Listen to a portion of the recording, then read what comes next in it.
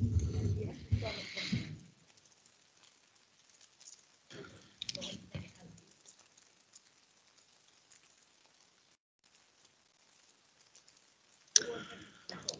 ora tātou, nau mai, haere mai.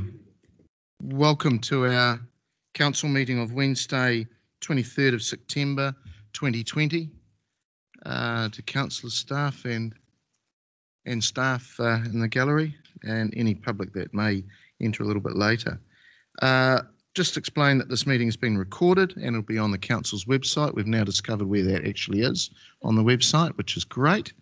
And just to go through the health and safety for this facility. Our toilets are in the entrance area that you came through. Male and female toilets are located there. This centre is obviously a non-smoking facility, so if you wish to smoke, please encourage to do that outside and 5 metres away from the doors. A first aid kit and a defibrillator are located in the main office. In the unlikely event of an emergency, please exit through your nearest marked exit door, and the assembly points are on both sides in the car park areas, and a staff member there will assist in that process. So councillors, welcome again. We'll go through our order of business. Number one being apologies. I haven't received any and you all are present. That's fantastic. Number two being notifications of additional items. I don't have any or haven't been notified of any. So we'll move through to three being declarations of interest, if there are any. And again, I haven't been notified. Nothing from the floor. We were due to have a deputation number 4 from James Baird, but James, are you here? No. We'll move on. Number 5 being confirmation of our minutes of the ordinary meeting of the 26th of August 2020, part 1, public be confirmed as true and correct. I'll look to move those, seconded by the Deputy Mayor. Are there any matters arising? There being none, I'll ask you to vote, please.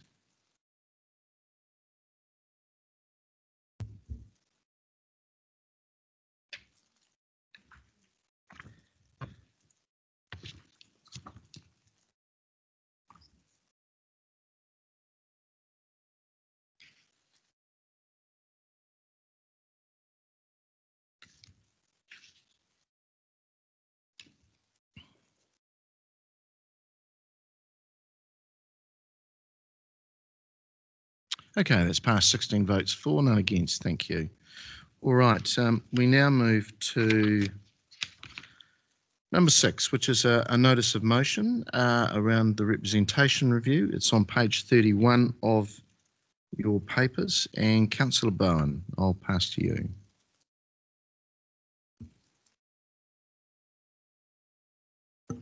Thank you, Mr. Mayor. I did wonder if we might take the report, the officer report questions first, rather than duplicate that. But I'm happy to speak to it now if you'd rather. Okay, we might do the officer report first. That's a good choice.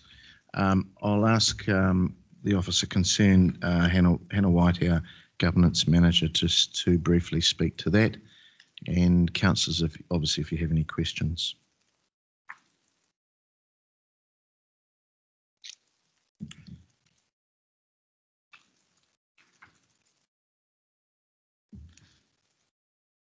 Morena koutou. I think the report that is attached is pretty self-explanatory. I won't spend much time talking to it, but I'm happy to take any questions. In quick summary, is a representation review necessary at this point? No. Are you able to do it? Yes, you are.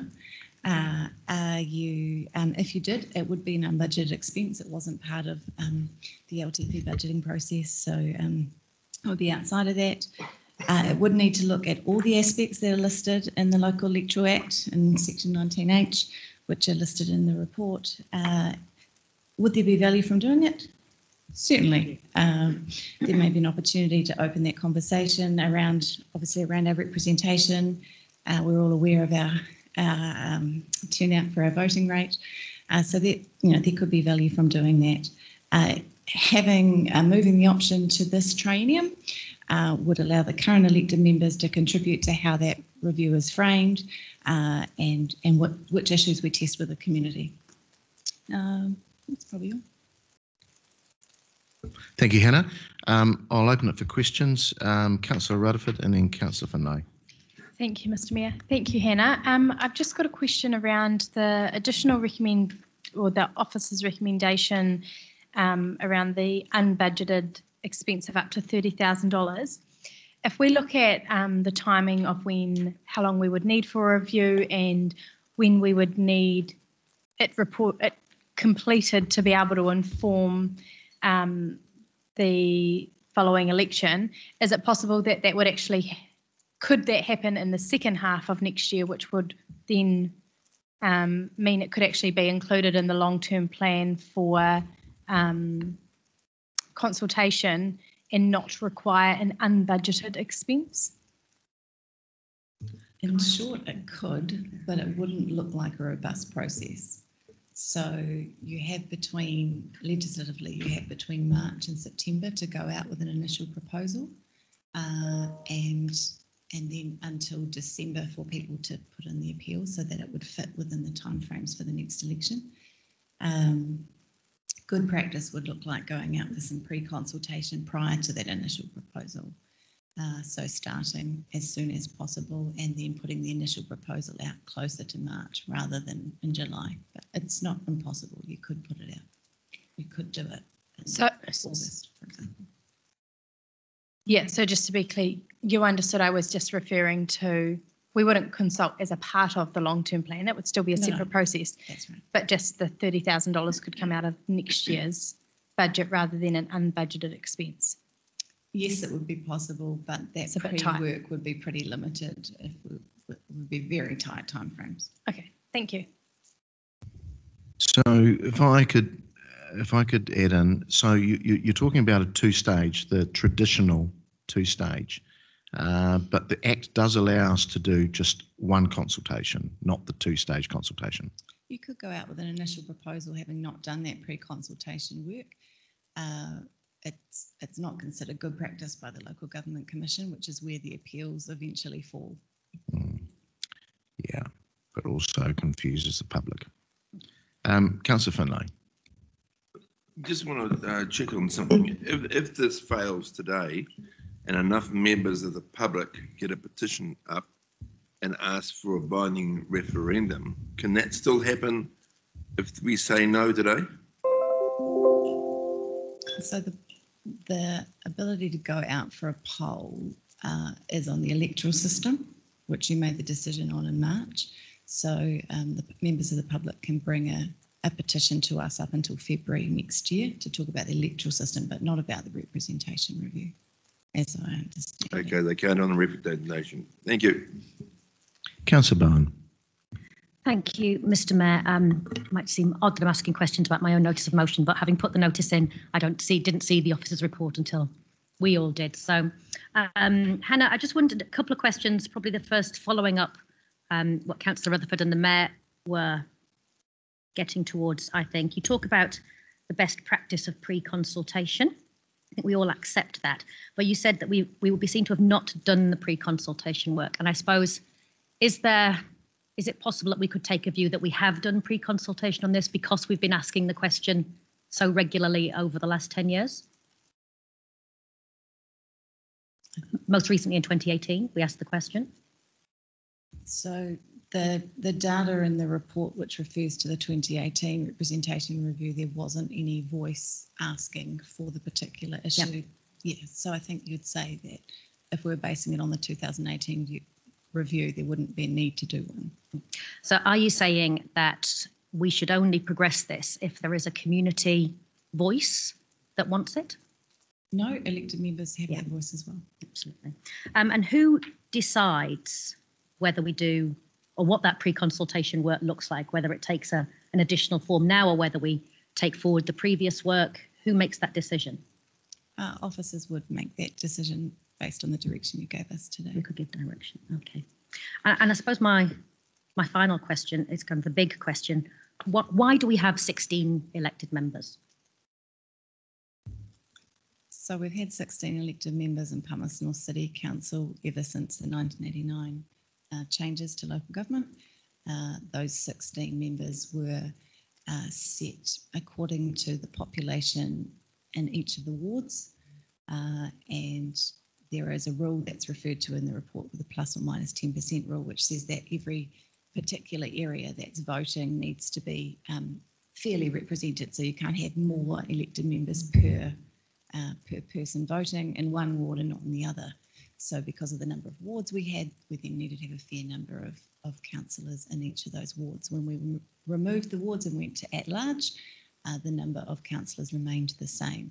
That has been looked at every time there's been a representation review, but status quo has been kept.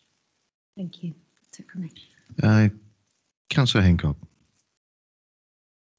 Thank you, Mr. Mayor. I've just got a few questions. Just for the purpose of clarity, so this notice of motion really just talks about the number of elected members. So therefore, we are looking at an expenditure of $30,000, which is presently unbudgeted. Is that correct? If we went out for a representation review, through you, Mr. Mayor, we would have to look at all of the issues, not just the number of councillors. So we need to look at wards, we need to look at community boards, all those things. So we have to make sure that we've considered everything. But the matter that we've actually got before us does not consider wards, Māori wards, community boards, or mixed ward and elected member options, does it? So Māori wards we can't discuss them this round because of the binding poll on that through until the following election. So that's separate to this review. If the notice of motion that's come up from the councillor specifies that there would be a focus on the number of elected members, but we would also need to look at wards and community boards if we opened up a representation review. We can't choose to not look at those things. So at this point, we appear to be cherry picking one part of what is a representation review, and we've actually excluded the Māori voice from that. No, we're not able to look at Māori wards because of what has happened in the previous rounds of representation review. So what happens is a representation review specifically looks at wards, community boards, number of councillors, whether that's at large or in wards. Before you look at a representation review, you must look at Māori wards, and before that you must look at the electoral system. So we've done the electoral system, you'll remember, in March, and as I say, that's still open until February for any changes. Māori wards we can't do because that was looked at in the previous Trainham, and a binding poll was made a decision on that. So it's not that we're excluding that, it's that we can't look at it. So therefore, we have to go through the same exercise in the next triennium and therefore incur further costs. Is that right? That's correct. We would, regardless of the decision today, we would be doing a representation review in the next triennium, and that would be a part of our long-term planning.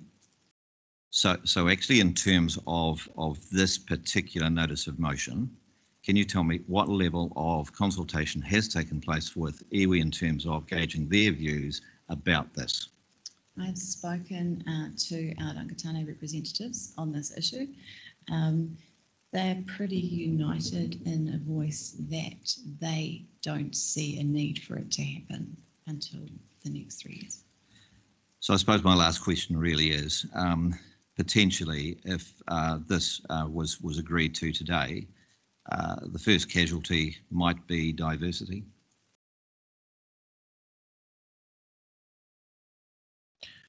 I'm not sure that, Councillor, that the officer needs to, that's a very leading question. I don't think you need to answer that. Sorry, Councillor. Thank you, Mr. Mayor. That's all my questions. Thank you. Councillor Dingwell. Thank you, Mr. Mayor, and thank you, Hannah, for this report. My first question was actually answered by Councillor Hancock, so that's all right. My second question is based on page 35, number 2.3, where it talks about the representation review in 2018. We had the preliminary consultation, we got 30 submissions, 36.7 wanted fewer councillors. Then with the initial proposal, we received 20 submissions, 17 supported the current number of councillors. So I'm assuming 3 submitters didn't support or didn't care either way. And so of the small amount of people who actually wanted fewer councillors, do we know what their reasons were for taking that position? I haven't looked at the detail of those submissions from 2018 in preparing this report. I would be looking at that if we were preparing an initial proposal going forward. Okay, cool, thank you. Councillor Naylor. Thank you, Mr. Chair. Just a couple of questions. Thanks, Hannah. I'm just wanting to be clear about whether or not, if we proceed with this and do a representation review in next year, do we definitely have to do another representation review in 2024? If the council decides to go out and make and put a proposal out about Māori wards, and if there was a change, then yes, you would need then to do another representation. Okay, and just in terms of the suggested process in the paper of a pre-consultation and then a further consultation, if pre-consultation happened and there wasn't an appetite for change, what would the cost of just the pre-consultation be? I haven't got the breakdown of the proposals in front of me.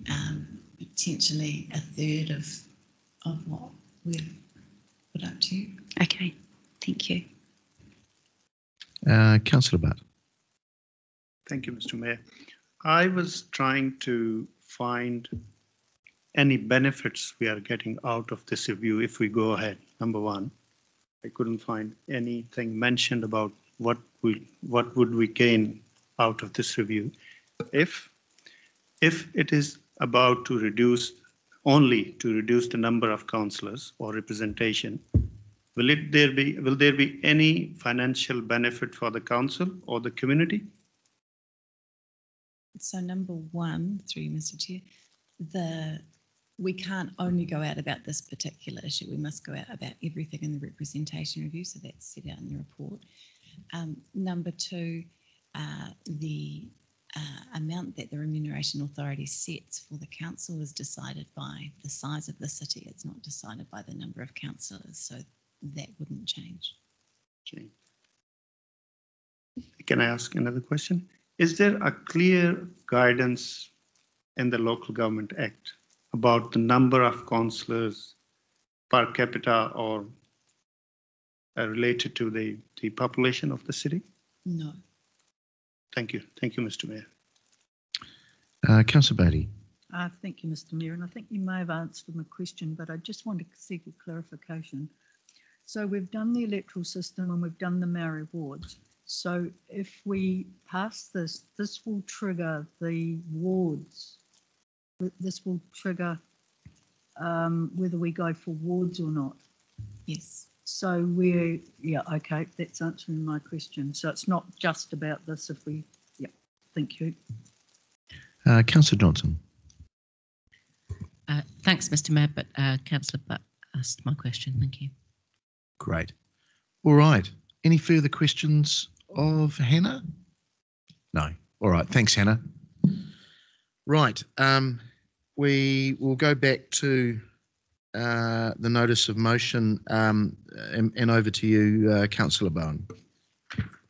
Thank you, Mr. Mayor, and I just want to say thank you to yourself and the CE and to members for allowing me to bring this slightly out of the time sequence that we'd normally be looking at. And clearly my interest is moving away from status quo, and that's why I specified that in the notice, because I felt it would be disingenuous to put that up without saying why I was doing that. And from your questions, I think the question is, well, why now? Why bother? We've been asking the question since 1989, and we've not had a sense that the community are particularly bothered by this. Usually the submissions, and those of you who remember the 2018 process will remember the submissions are very much focused on something else. In 2018, that was about the wards question, and Bunnythorpe in particular. And so when people say they have no view on the number of elected members, that's not generally them submitting on the number of elected members. They're submitting on something else. And as a, by the way, add in, they have no real view on elected members. I suppose we could say, if it ain't broke, don't fix it. You know, why would we bother? And I'm not saying we're broken. This isn't a comment on our current effectiveness or efficiency. It just asks us to consider, would smaller equal more effective or more efficient? We're lucky now to have a well-functioning council, but some of you remember when that wasn't the case, when factions were a thing and there was a lot of infighting. I'm asking, would a smaller council help to protect future council from those kind of issues? So it's clear the community's ambivalent on this, and I'm not surprised by that. There's no right number, as came up in the question from Councillor Butt. If there was, the LGA would define it. I'm sure we've all done a due diligence on this since the papers came out. The only guidance I could find on the number, the right number for any board, came from the Institute of Directors, who said medium to large size companies should have 6 to 8 directors. Now, clearly we're not a company. We have a governance role, and we also have our elected representative role. So that might provide an interesting point of background, but it doesn't provide the answer.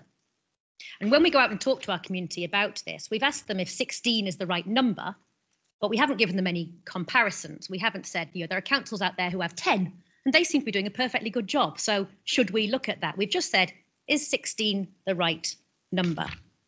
So I'm not responding to a perceived need in the community. I want to be really clear about that. I think if we went out for pre-consultation, we still wouldn't hear a perceived need in the community. I'm responding to my own growing view that we haven't done our due diligence on this question. It's been lost in the conversation about big topics like wards, like Māori wards particularly.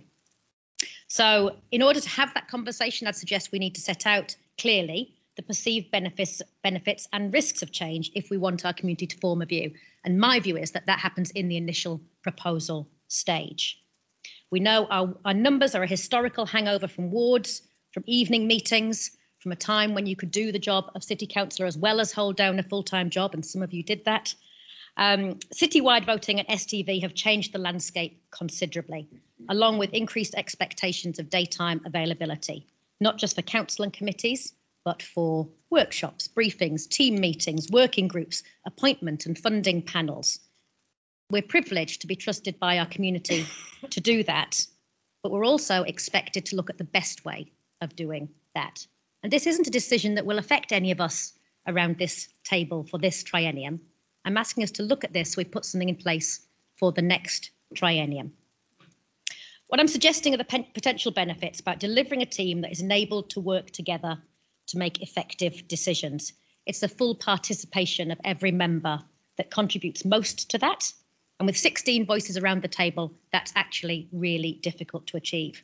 We all know that even managing our diaries outside of our regular Wednesday commitment is difficult. A small number would still meet diversity and skill expectations, although that is largely in the hands of the electorate. And noting that was a particular concern raised by Councillor Hancock, say the evidence shows that people are elected in the proportion in which they stand, not anything to do with the amount of seats there are available. So if we're serious about diversity, we need to increase the number of diverse members of our community that stand for election. What I think we're looking for is something that gives us adequate scale to spread the load, while at the same time discouraging factions and supporting individual views coming through, to maximise engagement without impacting on process and get a clearer line of sight on roles and responsibilities, enabling better representation for our community and more effective governance for the organisation. Thank you. Thank you, Councillor. So you have the resolution there around to undertake a representation review in 2021 so the outcomes can be in place for the 2022 election. The review includes specific consultation on reducing the number of elected members. It's moved by yourself, seconded by me. I'll open it up for any comments. Councillor Dennison. Thank you, Mr. Mayor, and thank you, Councillor Bowen, for bringing this notice forward. I think it's very reasonable to consider the possibility of having wider consultation on this issue. This has come up in the past, and when we specifically went out with a proposal to reduce the number of councillors, it was some time ago, beyond, not sure the exact term we did that, but the public feedback was very close on the support to reduce the councillors at that time down to 12. And so therefore, I believe with that much time that's now passed, to go out on that specific question to seek an update on the community view, I think is quite reasonable. I'm very open-minded around the representation. I certainly have a preference for the at-large elections over wards. So I've seen both operate, and that's a personal view, and which has been supported for the change at the time. So I see no reason to change. I'm happy to state that view publicly. But as far as the number of councillors go, I think the question still remains. And 15 plus a mayor is quite large when you're looking at decision-making bodies to operate effectively. I don't want to compare ourselves to the Institute of Directors, which has been quoted by the mover between 6 and 8, but certainly 15's, at least double that figure, and so that's a point that's been made earlier. The other point around the appeal for people to consider taking on a role, and this now with our meeting format and timing and calendar, it is challenging to hold down a full-time role. In fact, I'd almost say it'd be very rare for somebody to be able to hold down a full-time role. It'd be a fairly unique type of employment or business that that would allow for that.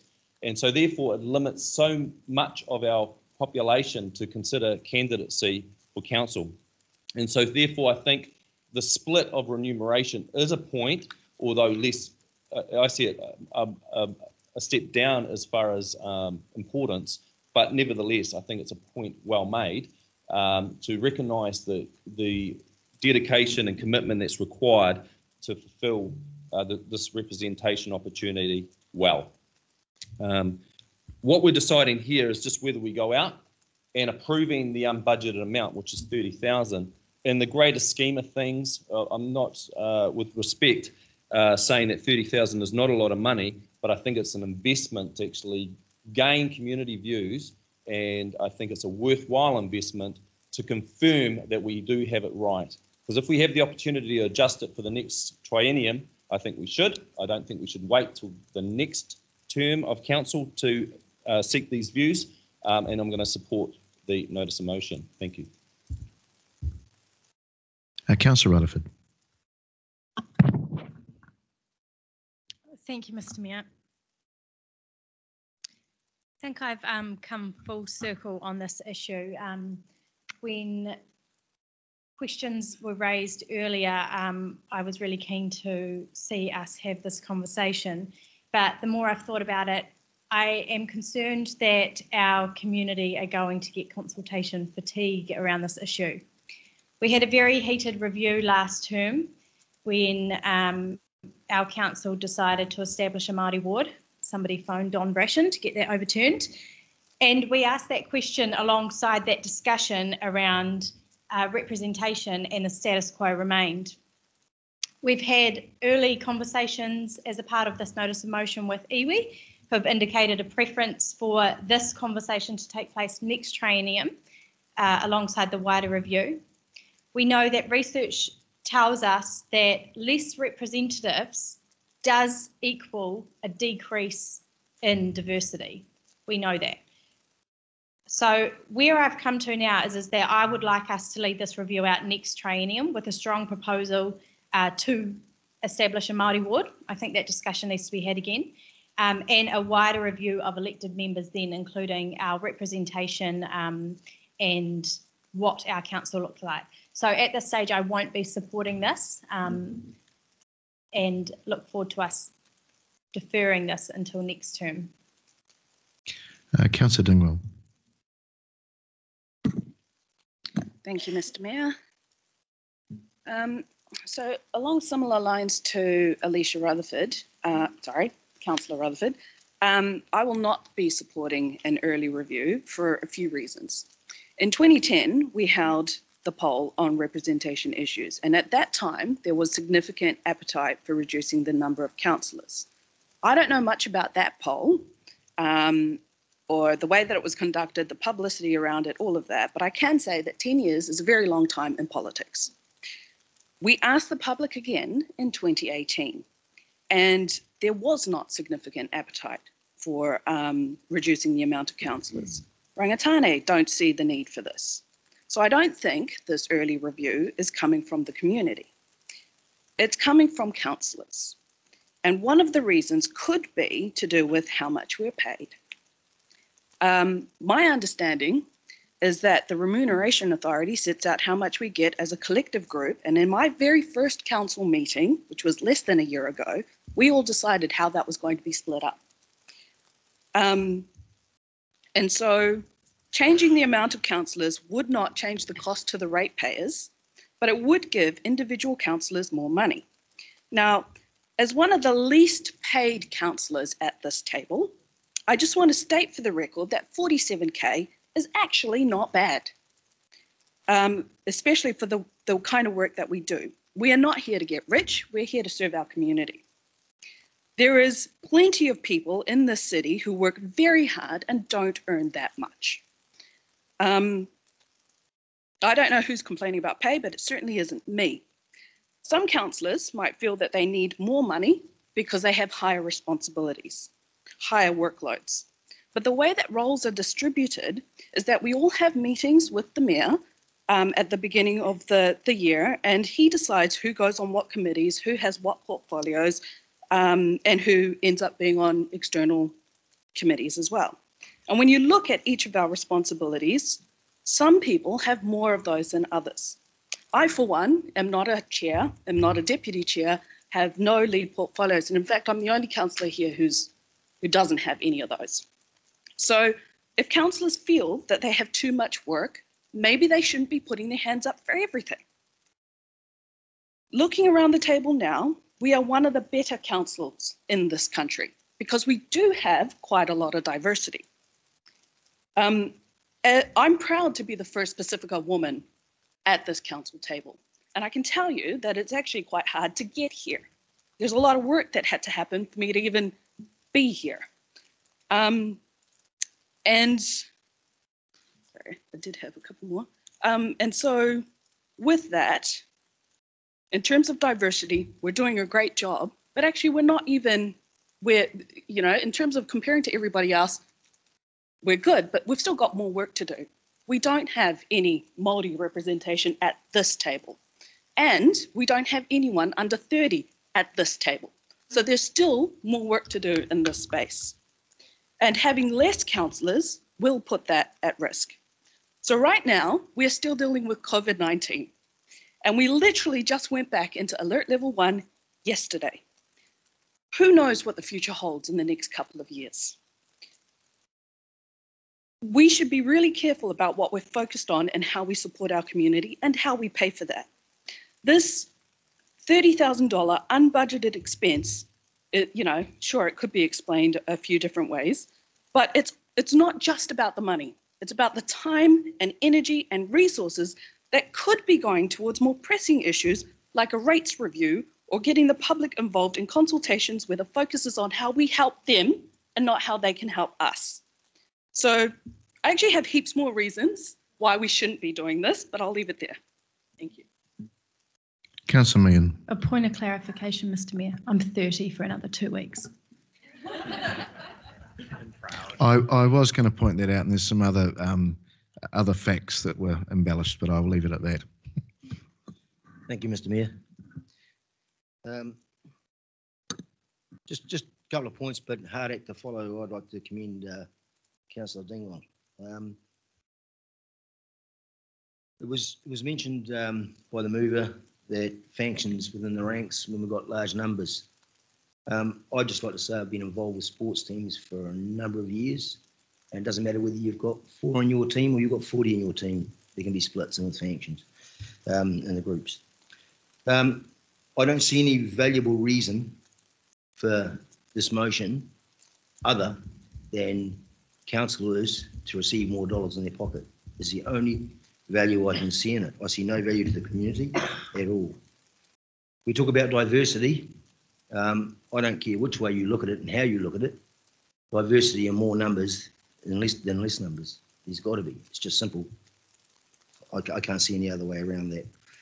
To spend $30,000, that's been said 30,000. Actually, when I read the report, it says 20 to 40, and I haven't known many times this council would go on the lesser side than the greater side. So it's probably $40,000. EB representation have said clearly they don't see the sense in it. So I think the view's been well and truly covered that at this time we've got a representation review coming up in a couple of years' time, 3 years' time. Why would we waste our time doing it now when there's so many other things that this council is currently working on and a lot bigger and more important projects? Thank you.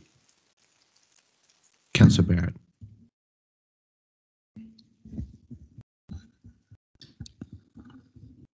Thank you, Mr. Mayor. And before speaking specifically to the motion, I'd like to acknowledge the mover and the seconder for actually bringing this to the table. For while I don't share their views, I do share the view that elected members setting direction, bringing debate to this table is a very, very positive way to operate as a council. So greatly appreciate Councillor Bowen and the mayor for bringing this to us.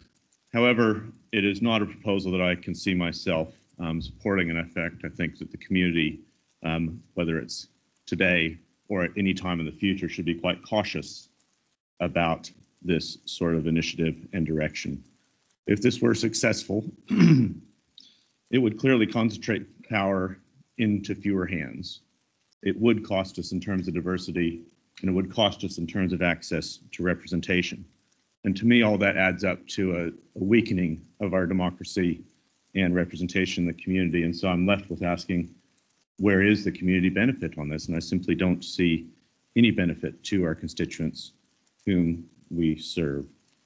I think in future, when we do get to a representation review, excuse me, we should be very focused at that point on ensuring that we actually address some of the root issues, such as voter participation, such as engagement at this council table when we go out and speak with the community on that. But at this point, I see absolutely no reason for us to support this, and I will be voting accordingly. I think we need to make sure that in future the community has access to both scale and diversity of representation rather than concentrating power in a few hands. Councillor Happer. Thanks, Mr. Mayor. I also commend the mover and the seconder for bringing this forward, but I won't be supporting this.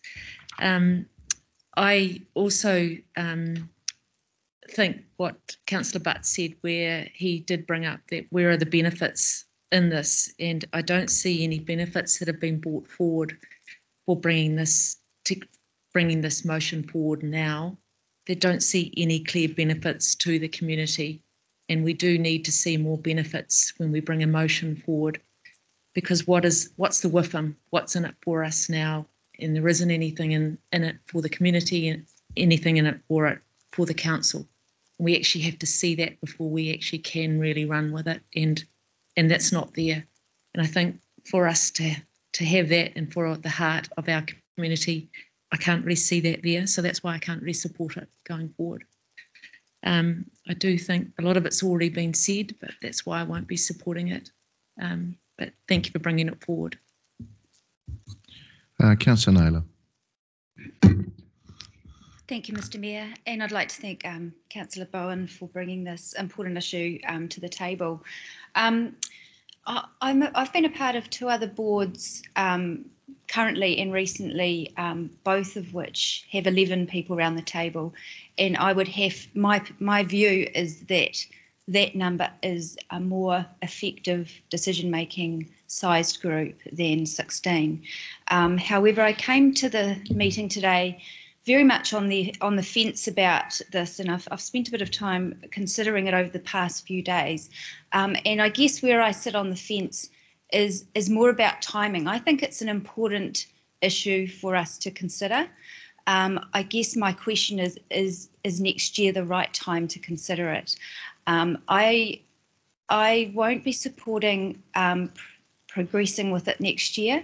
However, I think it's something that we need to put high in the priority list when we do our next representation review, because I do think there's some different issues in terms of the functioning of this council and the way we operate, and there's some issues around workload. And I mean, I'm unsure as to whether workload issues are addressed by having less of us or more of us. I mean, there's cons and pros both ways. But when I look at next year, in terms of our consultation with our community, we've got some really big things to consult. We've got the wastewater that we're in current consultation with, and obviously we've got our long-term plan, but we'll have our long-term plan in 2024 as well. So whilst I appreciate and I think it would be good for us to address this, I don't see that the benefits in addressing it next year outweigh perhaps the waiting for another 3 years. And part of where I've come to on that is the consideration of Māori wards. And if that's to be a part of the discussion, I think it would be better to have this conversation with that as a part of the context. So if we're to have a few seats around the table which are Māori ward seats, that may well affect the number that we think is appropriate to have around the table. So I think it would make more sense for us to have that conversation at the same time if we are considering Māori wards.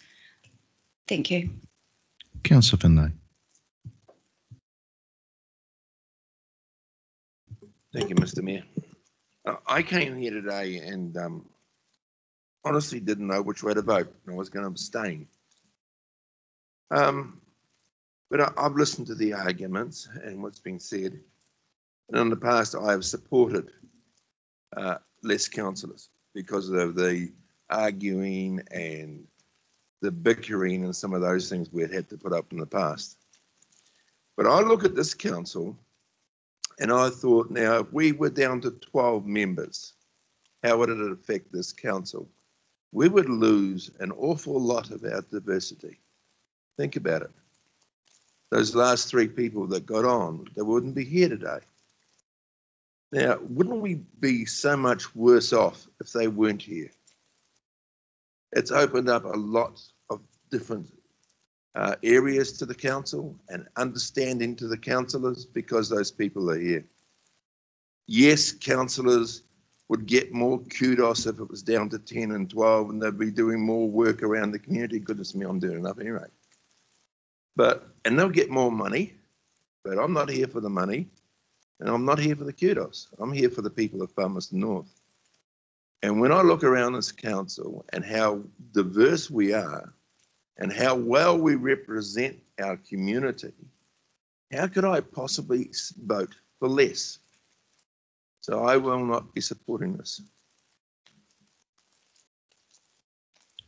Okay, no further councillors. I will just say a few words and then pass back to you, Councillor Bowen, for right of reply. Look, councillors, I've heard many of you talking about being a leading, an agile council. I'll just leave you with a comment. Turkeys don't vote for Christmas normally, and there is an element of this here. I've heard that we'll lose diversity, but this council has long held STV and more recent times at large voting, and that actually has increased diversity, certainly STV. I look at other councils that are very similar to us, Dunedin, Hutt, and we're not even close in the amount of number of electors to a councillor. And I think there is an element of asking the question, or certainly testing, do we have the right numbers around the table? It's interesting, local government reform. There is just so much negativity about seeking tradition, staying with status quo. No, we can't change all the issues. And some of you have brought those up. And some of you are relatively new and have brought your piece or comments to the table. I do believe that we have to ask the question. maybe the timing could be better, but we're bound by legislation. And as I said, councils are unique organisations, and sometimes we're governed by pieces of legislation which don't help us. I think we need to ask the question of our community, do we have the right amount of people around the table? Will diversity still be protected? I think it will with STV and City at large. Do we open up the wards? Do we open up the community boards discussion? Yes, we do, but that's okay. There's no harm there. I understand some of you want to bring the Māori ward thing up again. We can't do that, and that's been clearly, again, that legislation doesn't allow us to. But please, at least have an open mind about what we can possibly do. There's no harm in asking the question. We haven't made a decision on it because the community will certainly dictate towards that. Thank you. I'll pass to you, Councillor Barnum. Thank you, Mr. Mayor. So, reading the room, I'm not going to spend hours hashing this back out again. But I suppose what you know with me is I'm not going to die wondering. If there's a question to be asked, then I'm going to ask it. And I thank you for your support for us having the conversation here in this room. It shows that we can debate what might be quite difficult or contentious issues in a productive way and come to a position where at least we all know what we all think. And I think that is a hallmark of good democratic process. And there have been some really good points made on both sides, I'd say, of this argument, particularly around consultation fatigue. I think that is a big issue for all councils. And as the Mayor alluded to, we are bound by legislation in having to consult and the prescribed ways that we have to do that. If we went ahead with this, my preference would clearly have been for there to be no pre-consultation, because I think it does cause confusion, and we've seen that in many of our processes recently. I think the Māori wards question is going to be an interesting one again. And my concern is that, again, this question gets lost in that bigger conversation, because there might not be more important questions, but they're certainly more engaging questions. And that's what we saw last time around, is that becomes a single issue representation review. And I can quite easily see that happening again if we go down the Māori wards question, which is a decision for the next council. As of course, lots of this it impacts on the next council. It's not about any of us seeking more pay, because it wouldn't affect the pay that we get. It's about asking if we have the right number of people around the table being appropriately remunerated for the job that they do. I personally think that if we had fewer and as a result they were paid more, that would increase the number of people who might consider standing for council, which in turn might increase diversity. But we don't know any of that until we test it. So arguments on both sides and entirely hypothetical until we test it. Interesting comments about if we do this, then we can't do other things like a rates review. A, we are doing a rates review, that's on our books. And B, it's not a zero-sum game. It's not if we do this, we can't do that. If we decide we're doing something, then officers go and make it happen. They put up a budget and they do it because that's been the direction we've given. If they want to not do something, they'd have to come back here and get that permission. So this isn't a zero-sum game. If we decide to do one thing, it doesn't mean we don't do something else. I really appreciated Councillor Barrett's thoughtful comments on the community should be cautious about concentrating power in a few hands. It's possibly a slightly dark and post-apocalyptic view, but good point well made, I thought. It's not a concern I share. I think if we were going down to 3 people, you might be right, but I think a 12 to 14 sized council wouldn't be a particular threat to life, the universe and everything. So are there benefits? Well, I think there are, because that's why I brought it up. Is the timing perfect? No, it definitely isn't. It never is in local government. And we're all here for the people. That's why we do it. Nobody around this table is here for the money. We all know that. We're here for the people and to do the best job we can. My question is, does having few of us around the table enable us to do a better job? And you'll vote depending on whether you think that's a question we need to answer now. So thank you for listening. All right, thank you, councillors. We've debated that well and truly. So we have the motion in front of you. I'll ask you to vote, please.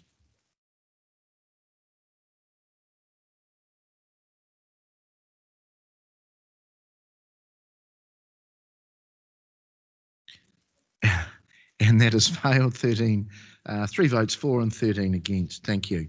All right, we'll move now to number 7, which is another notice of motion, whenua planting options, page 41, and that's from Councillor Naylor. Councillor Naylor.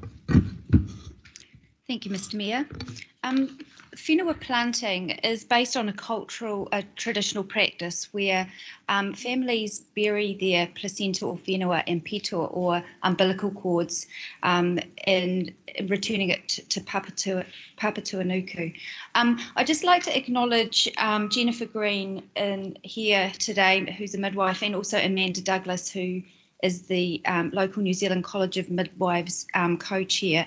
And it was Jennifer, on behalf of midwives, that brought this idea to me to ask if I would see if I could progressing it through council. And the purpose for that is that there's an opportunity for council to be an enabler with this idea, to be able to provide a place for families to do this, perhaps on a public reserve or public piece of land. The custom is becoming very popular and widely utilised in our community, but families often struggle to find an appropriate place to do it because they're in a rental property, or even if they're in a property that they own, they may not be there long term. And for some families, they'd like it to be a place that they can go back and return and visit to. So I think this is a really great initiative. It's done by other councils around the place, and there's some examples of how that is quite easily enabled. An example is in Nelson, where they do provide an opportunity once a year at a place where council is doing some planting anyway, and provide that opportunity for families to come and bury their placenta. I think it's a great idea, and I'd encourage you to support it. Thank you, Councillor. And other speakers to this, Councillor Rutherford. Thank you, Mr. Mayor. I am very excited about the opportunity that this proposal brings. I think that what we're starting to see is women birthing in Aotearoa are wanting to strengthen the connection that they have to this place. As Councillor Naylor said, we're seeing more people renting, and for women who have birthed and have kept the placenta of their baby, you can only keep that in the freezer for so long. We've got an opportunity here to work in partnership with our iwi to identify a shared community space where we can enable this to happen. I think providing an opportunity to support our community to reconnect or to further connect their babies back to our land in a permissive way in partnership is only got benefits. I can't see anything negative around this. So I'm really excited to support this and I would encourage all of you to do so. Thank you, councillors. I'll open it up for further comments. Councillor Bowen. Thank you. Thanks to Councillor Naylor and Councillor Rutherford for bringing this forward. I'm really pleased to be speaking in support of it. Clearly, this isn't part of my cultural tradition, but I've given birth to all of my children here in Aotearoa, New Zealand, and I was really intrigued at the first time I gave birth here when this cultural practice was mentioned in our antenatal class, and it made so much sense to me that that's something that families would want to do. And I think if we can find a way to facilitate that appropriately, respectfully, and doing due diligence about where that might be, then I would love to see us do that, and I'd really encourage you to support it. Councillor Dennison and then Councillor Hapeta. Thank you, Mr. Mayor. Yeah, I'm going to support it. I've married into the Māori culture that have practiced this and had to dig and bury my children's placenta in my mother-in-law's backyard, and and to think that many other families that are renting and living in short-term accommodation don't get that opportunity to have it at the homestead, and I think it has such a significance. I think it's quite beautiful, and the fact that this has come forward, I think it actually would be appropriate for us to do, and I'd be very honoured to support this. Thank you. Councillor Hapeta. Just a question to officers. any thoughts about the cost? I know it's a horrible question to ask, but and also whereabouts that we were thinking. I was going to come to that eventually, but you've jumped it. Yep. We haven't looked at that at this stage. We'll wait to see whether this passes or not, and I'll be able to come back at the next council meeting with a more indication of time and cost, but of developing this and timings on it. But at this stage, we're not looking at any new work on our program this side of Christmas. Can I just comment? I fully support this as well, along with Councillor Denson. I also married into Mary, but also fully support this. I think this is a great initiative, and I commend Councillor Naylor and Councillor Rutherford to bring this to council. I think it's a great initiative for the council to support, and I think it's something that, as a community, we should be all on board with. So hopefully all councillors will fully support it. Councillor Dingwell. Thank you, Mr. Mayor. Councillor Harpdale already asked my questions. That's fine. I also just want to say that I'm hugely supportive of this motion. I have a few friends and family members who actually currently have their placentas in their freezers, and that's an awkward situation to be in because, you know, some of them think about actually giving it to my mum to you know, bury in her area, but she lives in Auckland and she doesn't actually have anywhere to bury it. So I think it's timely because we are in the middle of a massive housing crisis at the moment throughout the country. I think it is important that we do start looking after the cultural aspects of our people, and I'm really thankful to Councillor Naylor and Councillor Rutherford for bringing it forward. All right, I'll go write a reply to you, Councillor Naylor. Thank you. Don't have too much further to add, but just to address a couple of the questions that Councillor Harpiter raised. One, she asked where, and I think what I've proposed is for this to be progressed in partnership with local iwi, and I think that would be a really appropriate way for it to be progressed. And so I would consider that the where we would get some advice and guidance from them as to where they may see where the place might be appropriate.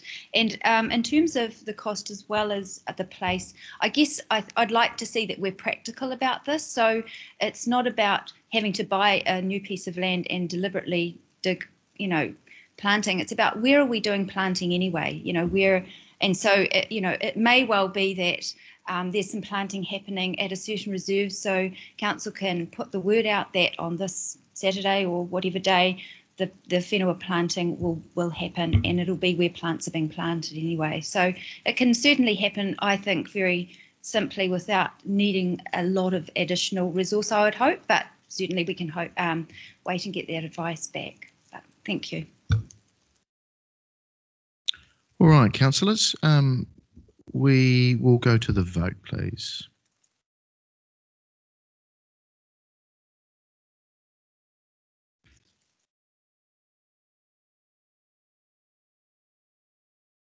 It's passed 16 votes for, none against. Now we'll move through to our reports, and number 8 on our agenda is our corporate emissions inventory and management plan, and I'll ask our acting city planning manager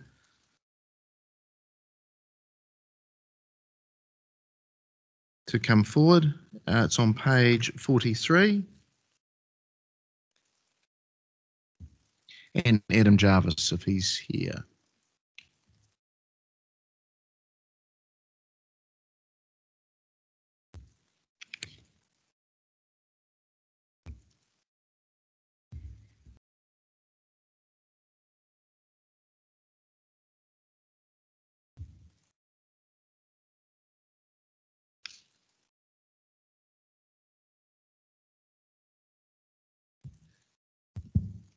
Kia ora koutou, councillors, Mr Mayor. So this is a follow-up from the report that went to the Environmental Sustainability Committee. We now have our subject matter expert here, Adam Jarvis.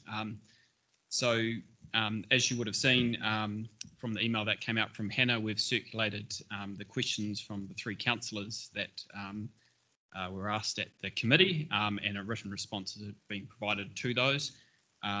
So in terms of today, I guess there's kind of two options. Adam can either summarise those questions and answers, or if those councillors would like to ask those questions, we can respond to them.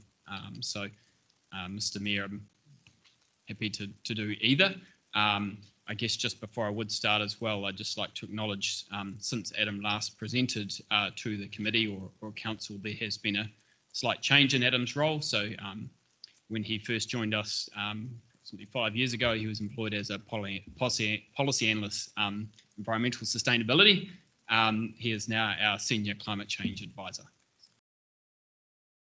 So we're in your hands as to whether you'd like us to summarise the questions and answers being received and circulated, or allow the councillors to ask those. Well, I'll allow both, but perhaps you do a summary, and I know Councillor Butt especially had some questions, and I know they've been answered, but perhaps you just give a summary there, and then I'll allow councillors to ask any further questions, because I think it's worthy of discussion, and I actually think it's a very positive report.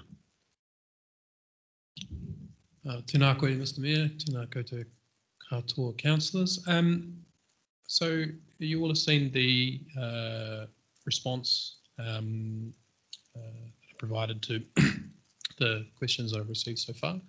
I think generally there's a series of questions regarding the scope of the inventory. So for example, regarding workplace travel, issues around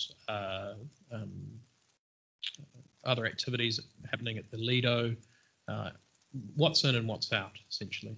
And what I can tell you there in the first instance is that we're following standard reporting guidelines from Ministry for the Environment. So in that case, with the exception of workplace travel, and as I've indicated there, everything that we report we're required to report. So there are a few interesting edge cases, such as have been raised with the activities at the Lido, but at the end of the day, we pay for the power. Obviously, there's a degree to which that's on charge through their leasing arrangements, but we own the facility and we pay the power bills. So as a general rule, if that's the case, then we've included it in our emissions. The exception there being, not the exception, this issue of workplace travel, we've made the judgment as officers to include that as a what's known as Scope 3 additional, and in effect means that it's optional for us to include. We've made the judgment to do that given the Council's strategic direction and the passage of the the sustainable practices strategy that I've quoted in that. So that's on scope. Happy to take any more questions you might have on that. The other issue I just wanted to, only other issue I really wanted to touch on was that, as councillors have noted, the figures that we reported for the baseline year of 2015-16 have changed. So the report that was originally presented to you in 2018 quoted, and I'm sorry I don't have the figures here to hand, but that our total emissions as a council was something in the order of 31,000, 32,000. And we've since revised that based on to 26,000. So we've reissued that baseline report. Now, the reason for that is that that original baseline report took actually, I'll take one step back. There's this idea of carbon dioxide equivalent. So this little abbreviation, CO2e, people ask me what the E is about. It means equivalent. So it's taking all greenhouse gases and then kind of consolidating into a single number that can be compared across years. And the way that we do that is we take, so main greenhouse gases that we have are obviously carbon and methane. There's a range of nitrous oxides and trace amounts of refrigerants, but for the most part, we're talking about carbon dioxide and methane. And the conversion of our tons of methane to tons of carbon dioxide equivalent is done through a emissions factor that MFE set countrywide. Now, the point I'm making here, the ultimate point, and the reason for the change in the baseline year is that the emissions factor to change, to convert methane has gone from 32 to 26 or so. So that's been a revision. And so that we can compare today's emissions equally and fairly with the emissions of 2015-16, we've revised that number so that it can be compared across years. I think I'll leave my comments there. I'm happy to answer any further questions you might have, or hopefully that explanation makes sense. Thank you, Adam. I think some of those comments I think will help councillors. It certainly helped me in understanding why the ministry had made a change. So thank you for that. I'll open it up for any questions. Councillor Johnson. Thanks, Mr. Mayor. So I just intend to repeat the questions that I had at committee, recognising that the officers have provided written response, but I think it's important that we hear a public response, given that the written responses are not available to the public. So are you okay with that? Yeah, sure. Yeah, no problems. So I had 3 questions. So the first one was around the basis of the methane calculations, and I think Mr. Jarvis has answered that pretty much. But could you just go into the detail of how we calculate the methane from the closed landfill and on what basis that's calculated, given that there's no more rubbish being added to that landfill? Sure. Through you, Mr. Mayor.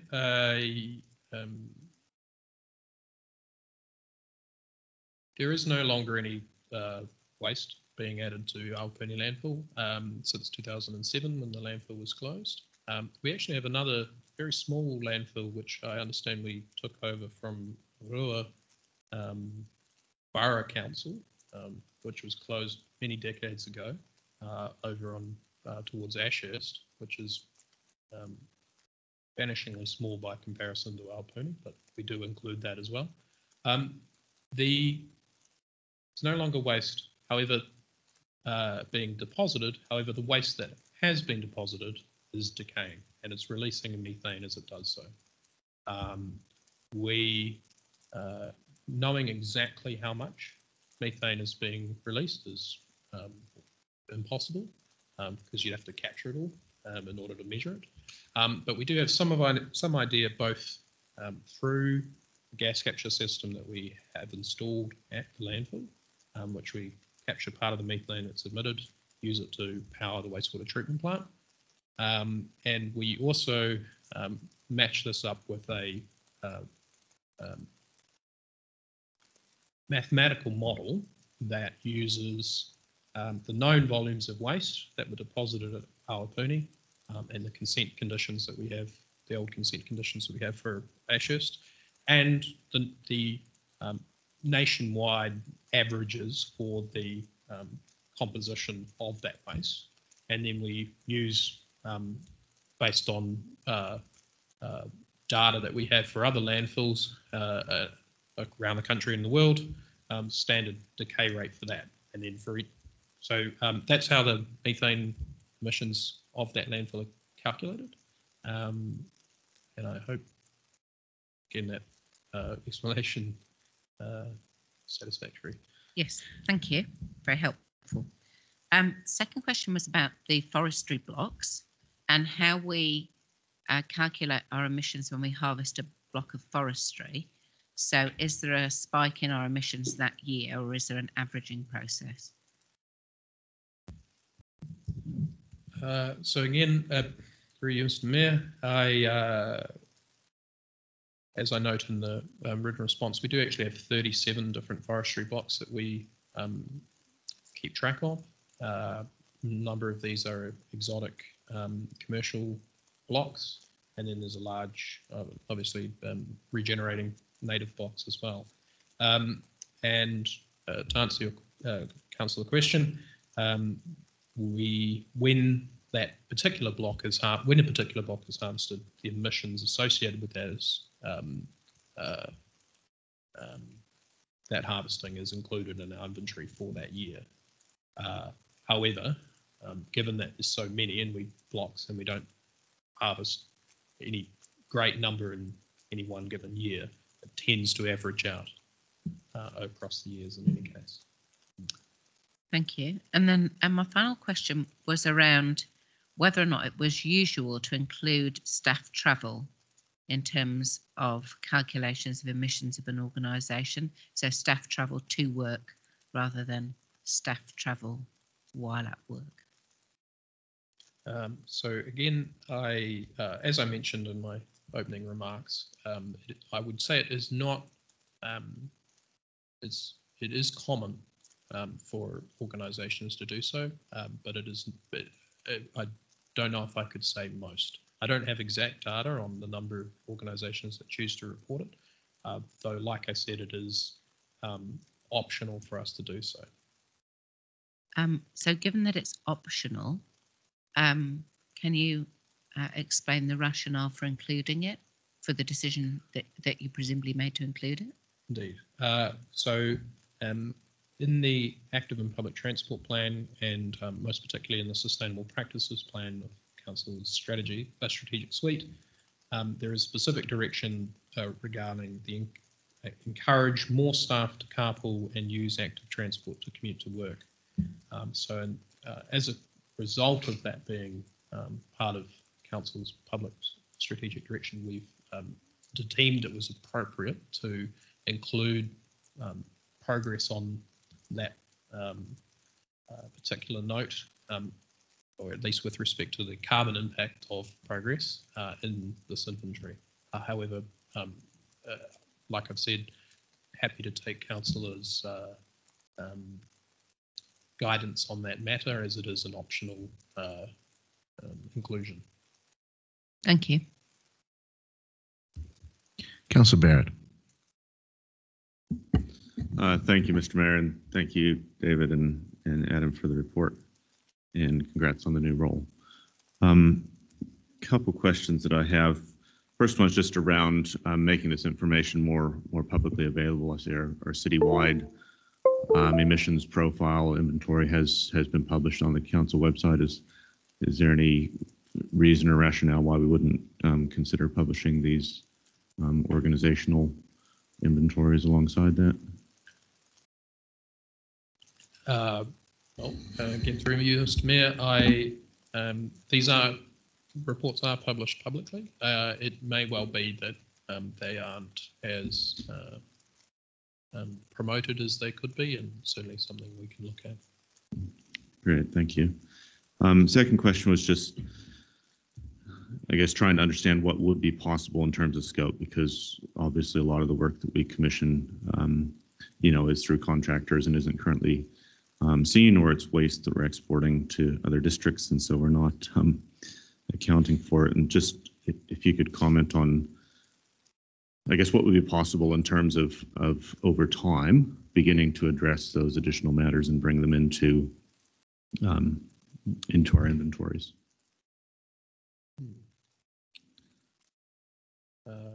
Again, through Mr. Mayor, it's an interesting question. The approach that we currently take is to consider, well, if everybody did one of these inventories, would we be double counting? So if our contractor, as some of them do, but measure their own emissions, would we be also measuring those same emissions as well, including them in our inventory? So in other words, if everybody in the country did one of these, or every organisation, would we then capture or significantly overestimate the total emissions? And I think this is partly where the question of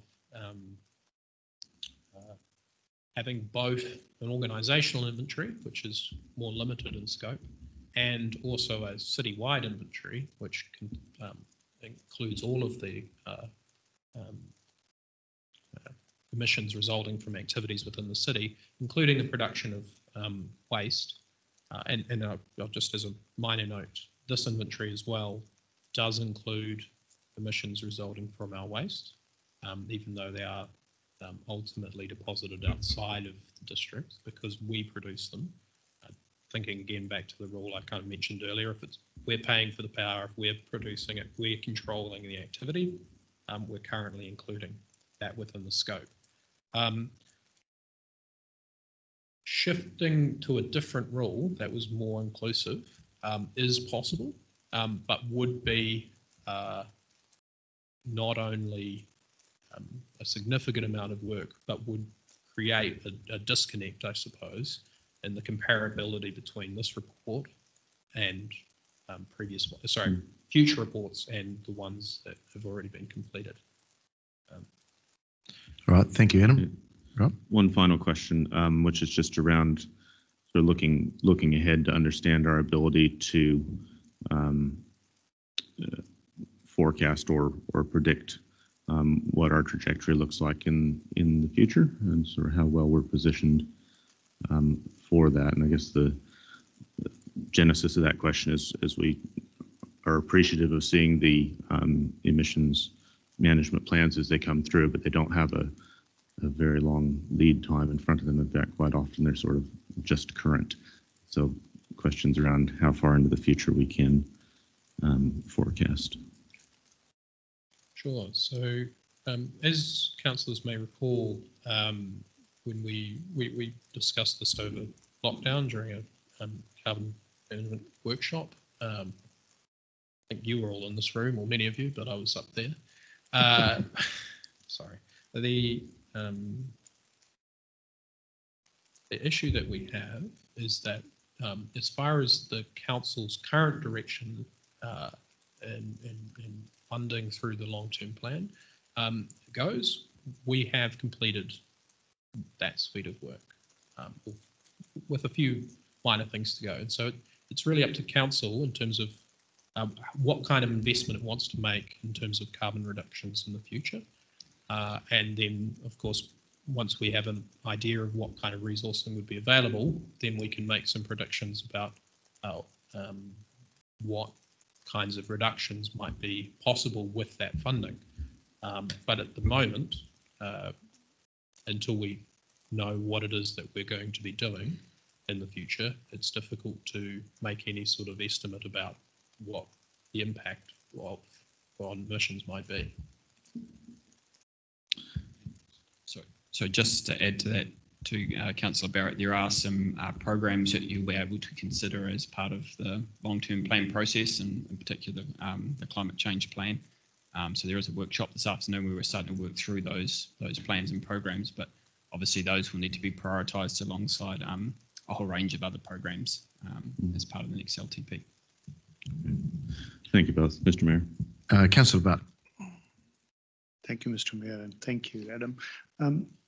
Mr. Mayor, I have plenty of questions, but I guess I'll do a couple of general questions, and then I would like to have a one-to-one conversation with him. Definitely. So can I ask, in what shape do you hand over this report to EnviroCare for assessment? Is it in the same shape we have been provided, or it's a different format?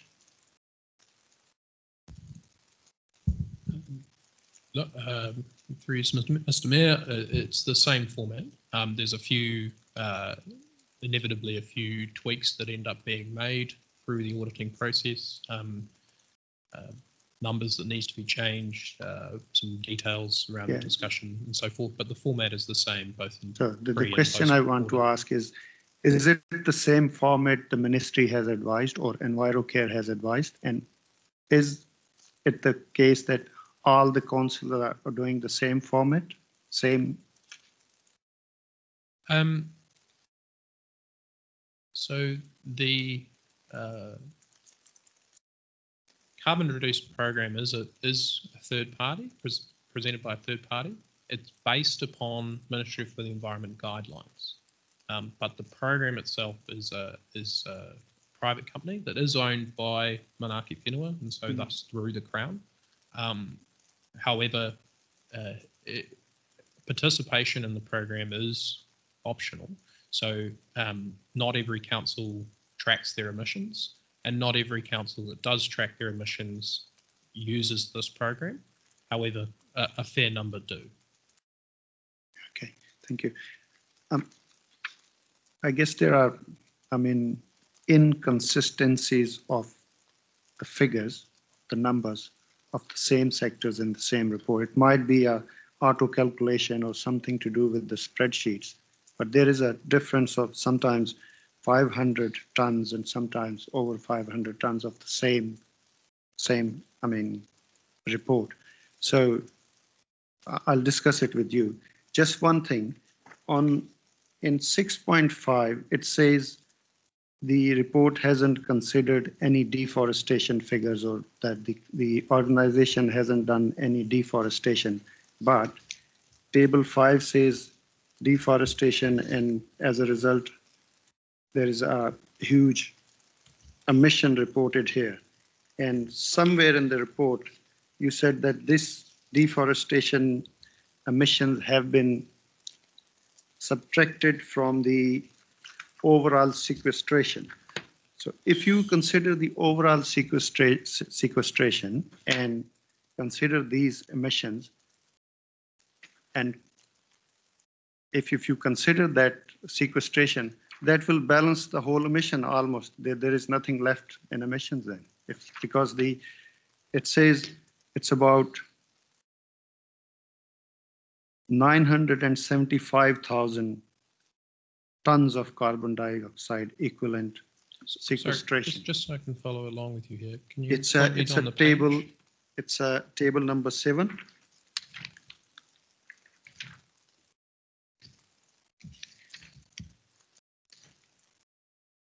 It's page 7 of the report. Page 7 of the report. Okay. Yes. So. Right. So a lot of the language being used here is quite technical. Mm-hmm. The figure that you're referring to there of nearly 1 million tons, 975,000 on page 7 or page 54 of the order paper, is an indication of the total carbon that it has been sequestered and that we have responsibility for. Mm-hmm. So it's something we're required to report on as part of the plan, but it's a stock, not a flow, if that makes sense. So in other words, it's an indication of if all of our forestry burnt down tomorrow, it would release 975,000 tons of carbon. But it's just sitting there, so it's not being emitted or sequestered. It's the total over time. So as the forestry blocks have all grown, some of them are 50 years old, and many of them are much younger. Each year they've sequestered carbon, and that figure that you see on table 7 is an indication of the total amount of carbon that all of our forestry stocks in all of years that they've been growing have sequestered. And it belongs to City Council. Well, it's a liability in what we call a carbon liability, in the sense that it's something that we have to manage, and it belongs to us, yes, in a sense. So it should have been subtracted from the total emissions then, like the New Zealand National Inventory does. They subtract the whole sequestration from the emissions, annual emissions, and then report the final figures. Anyway, I'll leave it there, and I'll talk to you later. Councillor, could I suggest that, I know you and I have discussed this previously. You've got a number of questions and they're very technical. And look, I have no doubt they have real relevance. But can I suggest that you have an audience with both David and Adam, go through those. If you have any further, I suppose, comments or issues from that, you have very welcome to bring them back to council. Right. Thank you. Thank you. Councillor Dingwall. Thank you, Mr. Mayor, and thank you, Adam and David, for this report. Just to clarify, are we collecting data on our current municipal waste? So we, when you say our, what do you mean? Well, in the report, it says that this reduction should be viewed as a consequence of the outsourcing of municipal waste management since the closure of the Awapuni landfill. Right. So we're measuring that the stuff at at Awapuni, but what about the stuff that we've been outsourcing? Is that getting measured? So a few points here. Excuse me. The waste that's produced at council facilities or deposited in council bins and parks and so forth, all of that is included in this report. And like you suggest, the responsibility for emissions at Awapuni, that's also included in this report as well. Waste that's being produced by a third party, a private company, cafes and so forth, and that goes to Bonnie Glen landfill, we don't account for that through here, but we do account for it through the citywide carbon inventory. Thank you. So it is measured, but we don't take direct responsibility for it as a council, just as but we do take responsibility for it as a city. And so we do measure it, yes. Okay, and so is the data for that reported anywhere? That you mean the third-party waste? The third-party waste. Yes, just not. It's not. Doesn't touch councils' operations, or so it's not reported as part of the corporate emissions inventory, but it absolutely is included in the citywide inventory. Okay. Reported there, and that's on our website, and it's currently being consulted on as part of the so councillor, yeah, so councillor, this is about our council yeah. corporate emissions. It's not about residents as such. Yeah, that's cool. So council recently held the Creative Cities conversation with Craig Pocock on carbon landscape. And that was an interesting talk on what ways that councils could reduce carbon emissions. And they had, some big ideas, which possibly we'll see in a workshop or later down the track. But they were also talking about little things like encouraging the use of meadows rather than English-style cut lawns. And I see in here that one of the measurements that we have is around less mowing. And so is that kind of what we're thinking in terms of getting those kind of emissions down? That's a risk of becoming very technical when it comes to that, but I'll try to keep it high level. I wasn't able to attend that particular lecture, so I can't comment on that. However, generally what happens is it's not just the emissions from the mowing, but also depending on what you're doing and the way you're treating the land, more carbon can be sequestered in the soil, the topsoil itself, more organic matter, and so that's the benefit of that.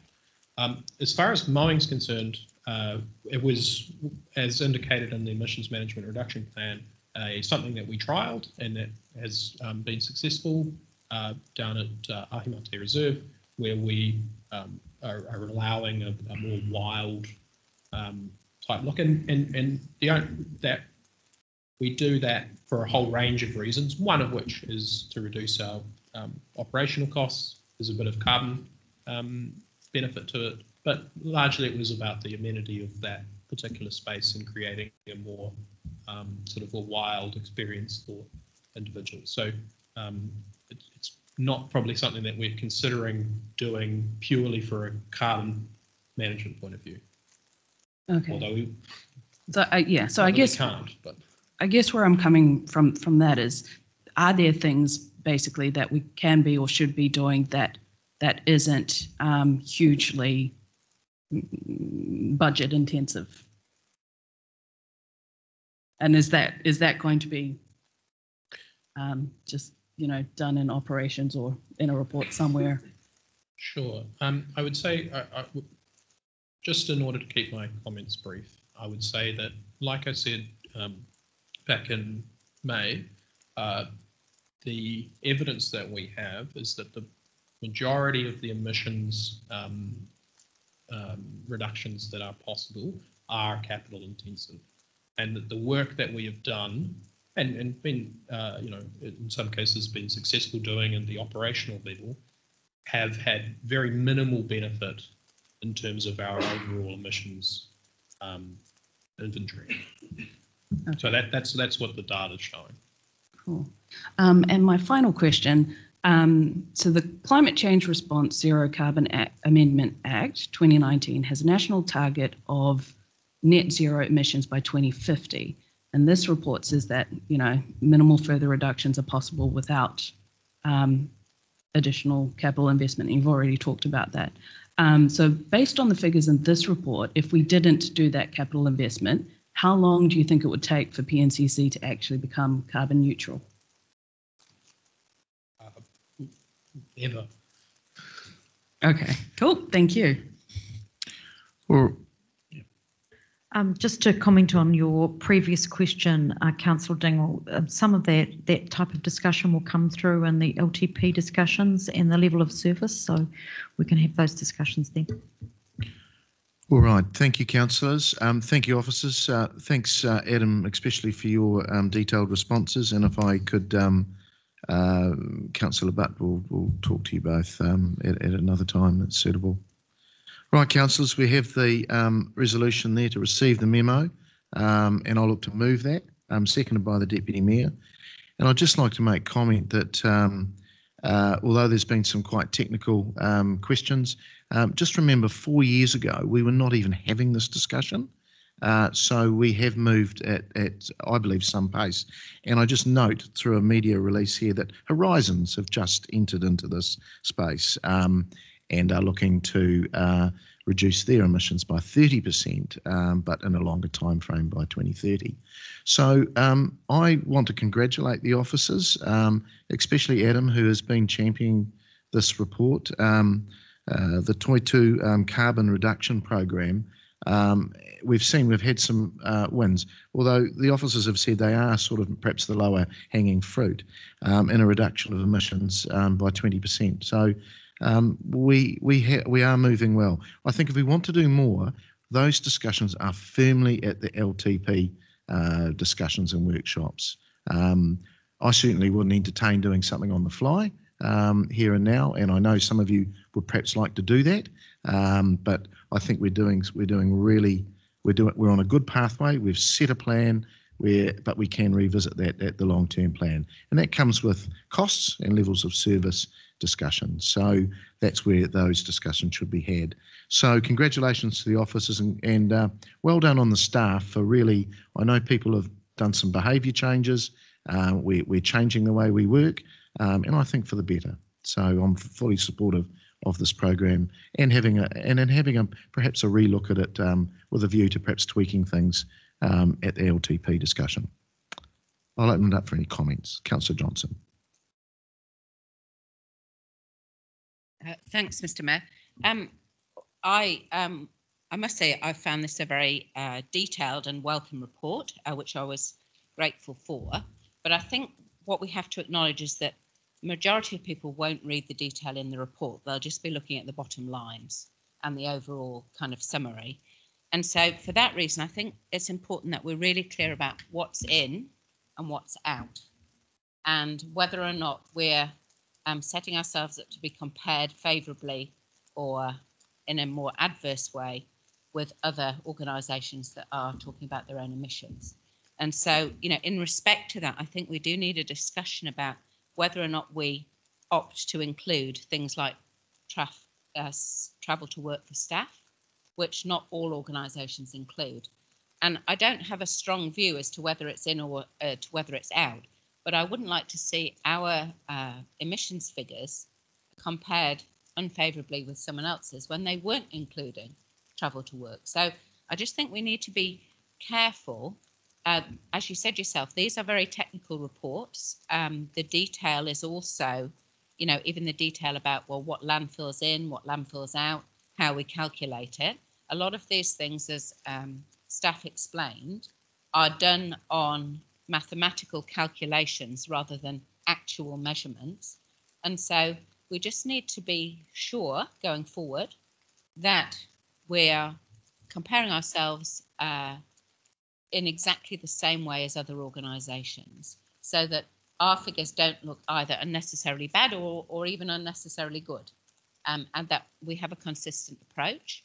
And I think things like the fact that the methane calculation has changed slightly over the years, which has meant that the baseline has, you know, effectively changed. Those things, although technical, they do affect the overall, you know, how much % have your emissions declined by. And so we just need to be across the detail in here so that the messaging that we're putting out is consistent and accurate, and so that our figures are trustworthy. So it's just the points I want to make. Thank you. Good points, Councillor. Are there any more? Councillor Barrett. Yeah, thank you, Mr. Mayor and colleagues, and very much do see this as a good news story. As a council, we set the goal citywide from 2018 to 2028 to cut emissions by 25%. And so for us as an organization to be putting a 7% reduction in emissions on the board in year one of that is actually quite remarkable, and would agree with the mayor well in terms of commending officers on the efforts behind that achievement. And it's certainly an achievement that I hope that most of the large organizations and businesses in the community take note of as well, are inspired by, and hope to work towards as well, because obviously council needs to keep working on this as well as the community as a whole. Looking ahead, we do need a solid plan, and I think a solid basis for making decisions as a council. As has been noted by officers and in the report, we are very much at the end of the easy wins phase of this. And so bringing rigor, including public scrutiny, to our forward planning on this and ensuring that we have robust options brought to us is going to be very, very important to continuing our momentum in this space, which is why I do have a couple additional recommendations to bring to your attention so that both ourselves at this table and the community more broadly has good insight and good certainty in terms of our forward planning and our trajectory into the future on this. So I'll reserve right to speak to those recommendations at this point. All right. As we're receiving the memo, we'll get that one out of the way, and then we'll go through yours, Councillor Barrett. Are there any more speakers just on the substantive of recommendation to receive the sorry, Councillor Putt. Thank you, Mr. Mayor. I just want to endorse Councillor Johnson's views that we have to decide that what should be in and what should be out. If it is a corporate inventory report, only the sectors related to City Council or the part of the sectors related to the City Council should be included. For example, if you look at any other inventory report, even the New Zealand National Inventory Report or any international report, you would not see that waste is such a dominant sector. While in our report, everything seems like coming from the waste. This is because we are considering a sector which is caused by the whole city. That rubbish place, it's not that rubbish only that has gone from the City Council. We are considering the total emission created by the whole city and claiming or portraying that this is from the City Council. So we have to be clear that which sector and which part of the sector is ours and which we have to report, number one. I would suggest that we should ask EnviroSafe to care us, to send us clear guidance that which sectors should we consider for this inventory, this corporate inventory report. And if we are comparing ourselves with other, and we claim that we are on number 10 in terms of reducing emissions in the last so many years. So we have to we have to consider the other city councils, but whosoever is reporting their emissions, that what sectors they are reporting. And that is the only way that we can compare ourselves with them. Otherwise, if they are reporting animal emissions or agriculture emissions and we are reporting waste emissions, they can't be compared. We can't claim that we have reduced and this much of emissions. Secondly, we are ignoring, on one hand, we are taking up whole waste emissions in our account. And secondly, as the officer said that they have closed the rubbish dump and the waste is going somewhere else now, that has to be considered. The part of the waste we are still producing is our emissions. So we have to consider that one as well. So overall, it's a good effort. It's a good report, but I guess we need some, some clarifications or some clear guidance from EnviroSafe, at least, that what sectors are required to be reported. Thank you. All right, no further comments. I just want to write a reply there because I think some councillors forget that what the report is. I agree with Councillor Johnson. The comms need to be clear here. I've gone to many forums online and actually physically around this subject, and the public reading of this needs to be really clear. Even some of our councillors are confused of what is in and what is out. So, but actually it is a good report. I don't want to paint this as being negative. We weren't discussing this 4 years ago, and we're now discussing and we're pinpricking what's in, what's out, and that's good. But we do have to be clear that this is a city council. It's on city council business or inventory, right? That's what the data is, and what we're responsible for. So I strongly disagree with Councillor Butt around the Awapuni landfill. We are responsible for that landfill. That's our land. We've charged for some of that waste. So it is in, Councillor, it is in our domain, and it is in this, it needs to be in this report. We can debate Bonnie Glen till the cows come home, but as far as what we own and where it is ours. Full point. So I just want to put the gloss back on this, that we've done well and we shouldn't be beating ourselves up. Do we have more work to do? Definitely. But actually we've started the journey. And if we try and jump to the end game immediately, you won't be taking the community with you. So let's continue this journey, have the real stronger debates, more topical debates at the long-term plan, and we'll go forward from there. So now I'd like you to vote, please, on number 1.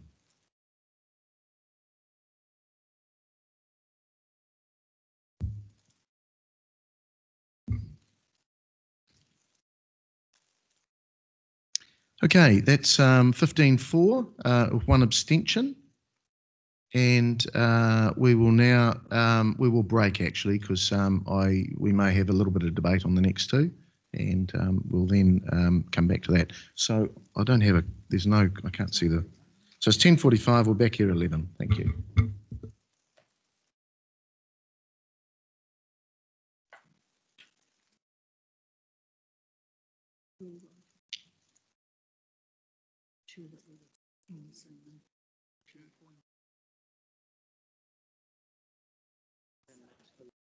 Or ministry, they don't ask you to report on the whole. If you are reporting on citywide emissions, then the whole. Otherwise, and if we want to do